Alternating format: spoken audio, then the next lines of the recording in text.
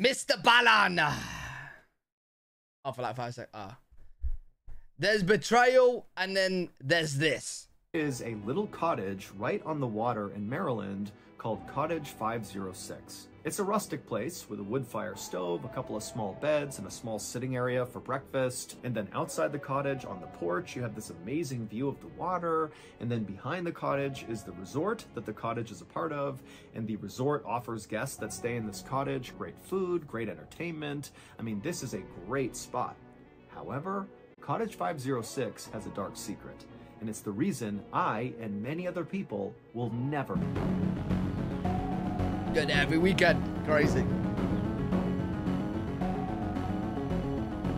Murder, mystery, murder. I'm guessing murder's gonna happen then, yeah? A little afternoon on Valentine's Day 1998, a married couple named Steve and Kim Rico held hands as they walked towards their car.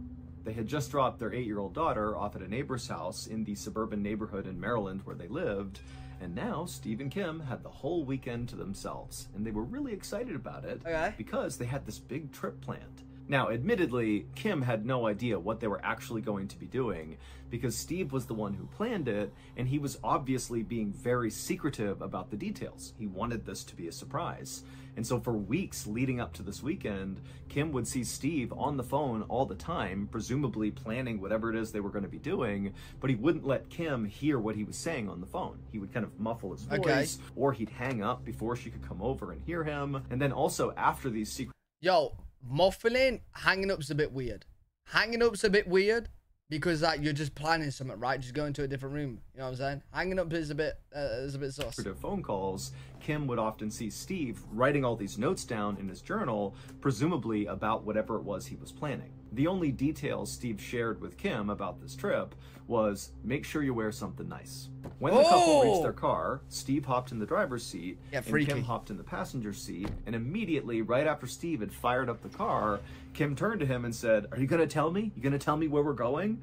But Steve just grinned and said, "Nope, it's a surprise." Kim gave a theatrical sigh and sat back and feigned frustration. But inside, the way she was really feeling was just excited. This was so cool that Steve had put so much effort into whatever it is they were going to do. But also, Kim was seeing her husband was really making a big effort to make her happy. And this was kind of new because lately, their relationship had been really rocky. Kim and Steve had been married for 9 years by this point, and they were both very, very different people. Steve was a total homebody, kind of introverted, and Kim was the opposite. She was super extroverted and very social. But when they first met each other, it was actually their stark differences that brought them together. For Kim, when they met, she was in her early 20s, she had just dropped out of college, and her experience with men so far had been she would meet them at parties or bars, and at first it would seem like their relationship was great, but then invariably these guys would just kind of move on and break Kim's heart. But Steve was different. He was this huge guy, 6'4", massive football player, but he was totally a gentle giant. And as soon as he met Kim, Kim could tell this guy is different. He's treating her with respect, you know, he's loyal to her, he really cares about her, and so they hit it off right away. And Kim very quickly became pregnant, at which point Steve asked her to marry him, and Kim didn't hesitate for a second. They were totally in love. And marriage to Steve had really been a stabilizing factor in Kim's life. She wound up going back to college and got her degree, which landed her a job as a surgical technician, which is what she did now. And Steve turned out to be just a fantastic father, and he wound up actually staying home with their daughter when she was a baby. All right, yo, so far, yeah, this sounds like a couple paradise. You know what I'm saying? This sounds like a perfect relationship, bro. How on earth is this a murder story? Because obviously it's called murder, summit murder. I forgot the other word. There was too many murders. So Kim could go out and work. And Kim always thought it was funny when she would come home and she would see Steve standing in the doorway cradling this infant. But he's like this massive person, and so their baby looked like a toy. But unfortunately, over the last year, Kim had seen a change in Steve. He went from being a shy person, but a person who could go out and function in society, to a shy person who basically stopped going outside altogether. Steve basically refused to go out anywhere with Kim. He didn't want to talk to anyone. He didn't want to spend time with their friends or family. He just wanted to stay home and watch TV or hang out in the basement. I mean, it was pretty obvious he was depressed, but his introvertedness... Hey, why does that mean you have to be depressed, bro? I don't go outside or do anything. What are you trying to say? Huh? No, I'm offended, bro. I'm offended. I'm offended. We can't just stay indoors. I love staying indoors. I like staying home, you know, watching TV, playing games. Bro, what? Out in the basement. I mean, it was pretty obvious he was depressed, but his introvertedness was becoming kind of stifling for Kim. And so Kim approached Steve and said, you really need to go to therapy to get better here. You know, I'll go with you. We can do couples therapy. But Steve refused. And so finally, right around this past New Year, Kim decided she had just had enough. She was totally unhappy. She did not feel like Steve was going to change. No, you didn't, Kim. So Kim told Steve that she wanted to get divorced. And when Steve heard that, he realized the gravity of this situation. He knew Kim was unhappy with him, but he did not know she was thinking about separating. And so Steve kind of broke down and begged Kim to give him another chance. You know, let him prove to her that he will change, that he wants this marriage to work. And Kim said, okay. So good. And so that was how Steve wound up planning this very secret getaway on Valentine's Day. This trip was supposed to be the start of their new and improved marriage, and so Kim was really excited and optimistic about the future. After driving for about an hour and a half, Steve pulled off the highway and began following signs towards the Eastern Shore, which is a waterfront area of Maryland that's very beautiful, that was located about 70 miles away from Steve and Kim's home. After driving for a few minutes, Steve pulled into the parking lot of the Harbortown Golf Resort. And as soon as he pulled into a spot and turned off the car, he clapped his hands and turned to Kim and said, okay, we're here. And Kim looked from her husband. Imagine Kim turns around and go, this is shit. I'm breaking up again, 2.0. Bye-bye. Out to all the perfectly manicured grounds and the beautiful resort, and she smiled and leapt out of the car. Oh, she likes it. Kim and Steve took each other's hands and marched inside to check in, and as they were checking in, the person behind the desk gave them glasses of champagne, and then after handing Kim and Steve their key cards, the receptionist told them that their cottage where they were staying was like the nicest property at the resort. Okay. Kim and Steve were totally pumped. They took their champagne and their room keys, they walked back to their car, and then drove a little ways deeper into the resort to their cottage. It was cottage 506 and it looked out over the water. And when they went inside, Kim was totally wowed. It was this rustic suite with a wood fire stove in the middle and 2 queen-size beds. Okay, she's liking the look of this. This picture to me right now is screaming horror story. If you show me this picture and when you're staying here next week, I'm saying fuck no. No, I ain't. I ain't staying anywhere near that. Probably looks better in person. Probably looks better in color. And a little coffee table area for breakfast over here. It was perfect. And then when Kim actually walked into this cottage, she noticed there was a card sitting on a table, and it looked like a wedding invitation. Kim was confused and looked over at Steve, and Steve just smiled and said, go, check it out. And so Kim walked over and she grabbed the note, and she began reading it, and as she did, she began to smile. The card really was a wedding invitation, albeit it was for a fake wedding, because it would turn out this was not just a random overnight that Steve had planned for both of them. Instead, he had purchased a romantic getaway package, which included this amazing cottage, but also a professional dinner theater performance that would be held on the resort grounds. Kim read the description of the dinner theater show on this invitation. It was a murder mystery called The Bride Who Cried, where the actors in the show would put on a whole fake wedding, and then at the end of the wedding, somebody would get killed, and the audience would need to figure out who did it. We don't even need to watch anymore. I already know. I already know. I already know. Oh my God, don't tell me this is gonna happen. And that's why there's 2 murders. Murder party murder. Because he's actually gonna murder her, bro. In the murder mystery game. Yo. For an extrovert like Kim, an activity like this was perfect. And so Kim felt totally touched that clearly Steve had heard her, and the first thing he did to kind of win her back was to begin to do the things that Kim really wanted to do, which was really going out and having fun. And so after Kim finished reading the card, she turned and looked over at Steve, and Steve was kind of nervous because he wasn't sure if Kim was going to like it. And Kim, she broke into this huge smile. She walked over to Steve and gave him a big hug. And Steve, he was so happy, and he hugged her real tight right back. Kim and Steve would spend the next couple of hours sitting by their fire inside of their nice cottage, drinking their champagne and talking about the future and just telling stories and having a good time. And then around 7 p.m., Steve and Kim put on their nicest clothes and walked their way over to the area on the resort where this dinner theater was going to happen. It was in an event hall with a bunch of round tables set up for the audience. And so once Steve and Kim and the other audience members all took their seats, the actors and actresses came into the room, and they were all dressed in their wedding clothes. There was a bride and a groom and a wedding party, and the audience was instructed to participate in the wedding as if they were wedding guests. Yo, low-key, that would actually be fun to do. Like, not if I actually get murdered, but yo, a murder mystery game like that would be really cool to do. I might go to one. And so the audience all stood up, and they began kind of having this fake social hour of meeting all the wedding guests.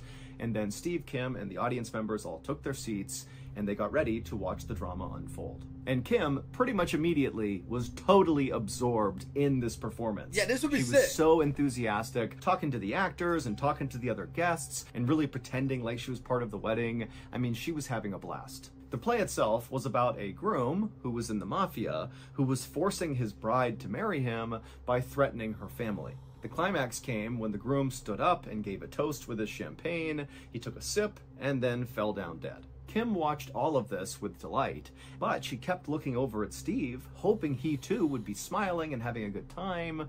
But each time she looked at him, he was just kind of stone-faced and looking straight ahead, like he just didn't care or he was totally disinterested. And then a couple of times when Kim leaned over and said, "Hey, you know, honey, who do you think did it? Who do you think the killer is?" Steve basically just completely ignored her. It was like she wasn't there and the play wasn't there. He was just totally zoned out. Okay. Eventually, Kim and a few other very enthusiastic audience members figured out the killer in the play was the bride's mother, who poisoned the groom. And then after this discovery was made, the play was over. As everyone got up from their seats and began to leave, Kim couldn't help but feel really annoyed with Steve because he was just so silent and not invested in this play. And it's like, we came all the way here. Why aren't you at least pretending to enjoy this? But Kim also thought, you know, Steve put a ton of effort into this weekend. He's clearly trying. I'm not going to start a fight. I'm not going to bring it up. Well, he's not trying, is he?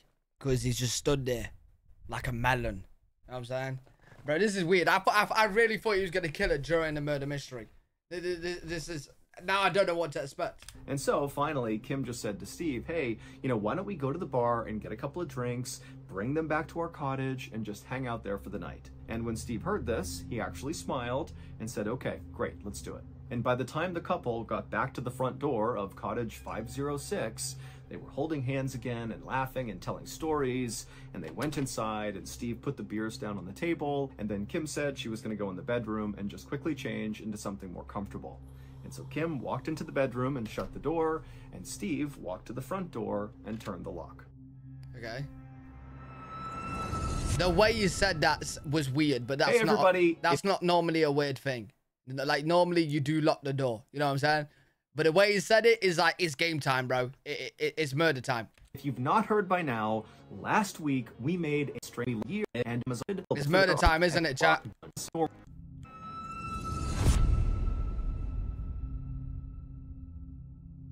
3 hours later, a man named Philip... Oh, is that what he was saying? Oh, is that why he emphasized putting on the lock? Something more comfortable, as in, we're nothing, and they're gonna fuck. Oh, is that what it means? Ah, okay. Parker, who was staying at the resort with his family, heard a commotion in the lobby, and he heard people saying there might be a fire at Cottage 506, and there could be somebody still inside. Philip immediately turned to his cousin who was with him, and the two of them bolted outside and just started running towards Cottage 506. And as soon as they got to a place where they could see the cottage from a distance, they could see black, oily smoke pouring out of the windows. When they got up to the burning cottage, Philip ran to the front door, but it was locked. He couldn't get inside. He screamed to see if anybody was in there, but there was no answer. And so Philip and the cousin ran around to the back of the cottage where there was a glass sliding door, and Philip, he tried the hand handle, but it was locked. At this point, the cousin said he was going to run back to the resort and get a fire extinguisher, and after the cousin ran off, Philip turned back towards the sliding glass door and realized it actually opened on both ends, and he had only checked one side and found that side to be locked, but on the other side, which he was now noticing, it was obviously unlocked because it was open just barely. And so Philip immediately opened it up and all the smoke began coming out, and so Philip dropped down to get a better look because down low the smoke had not fully settled. There was a bit of an air pocket right at the bottom of the floor, and so Philip got down and he looked inside, and for a second he couldn't quite see anything, but then he noticed in the middle of the bedroom, right inside this cottage, he could clearly see somebody's feet. Somebody was on the ground. Oh, shit. And so Philip screamed that he was coming in, and then he opened the door the rest of the way, and he began low crawling into the bedroom. And as he did, he was hacking and coughing from all the smoke. And so finally, Philip reached this person, and he grabbed their foot, and he shook them to try to wake them up. But they weren't moving. But the fire was getting bigger and stronger. The smoke was getting thicker. Philip was really starting to panic and was worried that he too would get trapped in here. And so he just grabbed this person's leg. Yo, are you guys as good as Philip, bro? Like, I think if I was working at a resort and there was a cottage on fire that bad, are you going in or not? Like, you're gonna be risking your life. You're gonna be risking your own life. You're going in. But you could die. You would? You could die, though. You know what I'm saying? You could die.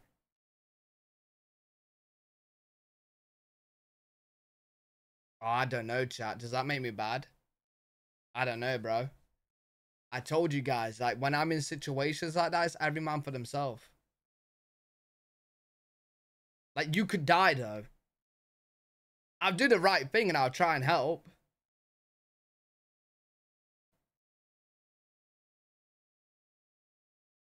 To be honest, is this wrong to say? No. You'd feel bad if you didn't try. True. I don't know, but you could genuinely die from that, bro. Like, you could be running into your death. And began pulling them. And it was really hard, but he finally got this person back to the door. He couldn't quite get them over that lip of where the sliding door was. Philip's a good guy. Right then, Philip's cousin showed up, and the two of them were able to grab this person and get them out of the cottage. And this was the moment when Philip finally got a look at the person he was just dragging out. And it was immediately clear to him that this person was deceased. Oh, Their face was basically gone. It was completely burned away.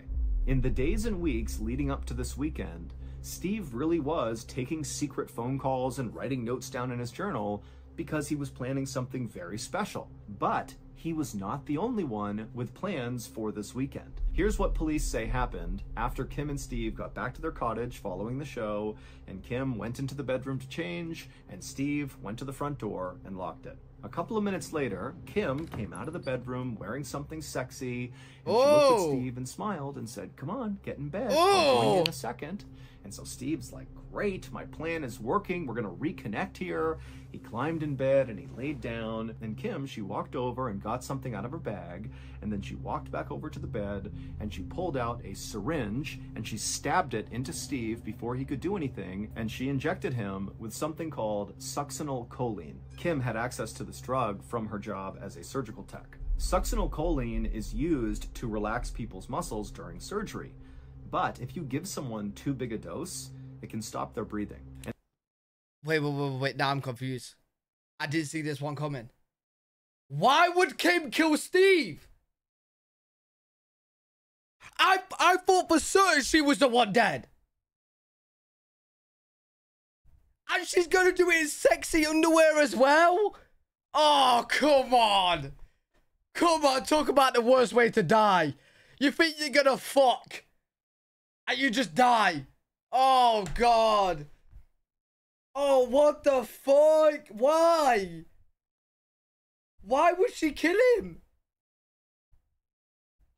Like, bro, I can kind of understand Steve killing because she broke up with him. But, like, she's got no reason to kill him. She's just killing him to kill him.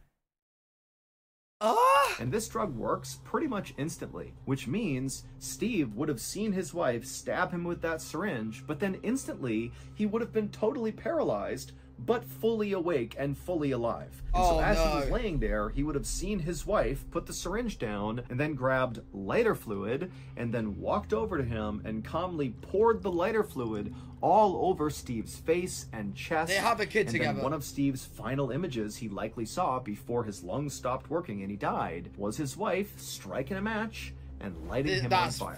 After lighting Steve on fire, Kim casually walked out the backsliding door. She shut it, leaving it open just a crack, and then she made her way to the resort lobby where she put on this big act about how her cottage was on fire and she thinks her husband was still inside. And Philip... Wait, is she still in the sexy underwear? Oh, wrong topic. Ignore I said that. About how her cottage was on fire and she thinks her husband was still inside. And Philip overheard Kim say that her husband might be inside the cottage, which is when he and his cousin jumped into action. They ran to the cottage and ultimately found Steve deceased inside of the cottage. Ultimately, Kim never intended to give Steve a second chance in their marriage. She was already having an affair with a much younger man who was in the Marines, and she was just done with Steve. And so as Steve began telling his friends and family how he was going to make a huge effort to save his marriage, Kim was going around to her friends and literally openly talking about how she wanted to murder her husband. But nobody took her seriously. They thought she was just kind of venting and being kind of dramatic. But as soon as the news broke that Steve had died in this fire and Kim had not, people rushed to the police to tell them, pretty sure Kim had something to do with this. Kim was convicted of her husband's murder, and she was sentenced to life in prison. It would turn out the primary reason why Steve was so secretive before going on this trip was he really wanted it to be this unbelievably special, romantic, kind of like recreation of the couple's first date. And so what he was doing is he was calling all of Kim's friends and family members and asking them questions about things Kim liked because he wanted to incorporate all of her interests in this trip. Oh, I feel so bad. I really thought he was gonna kill her. Honestly, I'm baffled. I'm baffled. And why didn't one of the friends say, "Oh, hey, buddy, I know you're doing this, but she wants to kill you, bro"? Why didn't one of the friends said that? I'm telling you right now, bro. Like, if someone called me up and was like, "Oh, planning this trip for blah, blah, blah," and they told me they want to kill you, I'm gonna be like, "Yo, just heads up, they want to kill you." Like, bro. What the fuck? And she's having an affair, by the way, just in case you didn't know. Bro, what the fuck? And then after these calls, when Steve was writing in his journal, that was not just writing down like logistics of the trip. He was also writing down how much he loved Kim and how excited he was for their future and what they would build together as a family. Yo, that's mad. Steve really believed they were on a path to reconciliation, but of course, that just was not the case. Why was Steve being weird at the murder mystery play, though? Why was he being weird?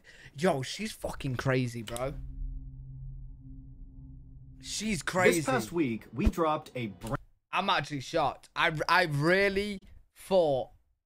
This is honestly the first time I've been wrong about being a detective. Maybe I should let the FBI know that I need to resign.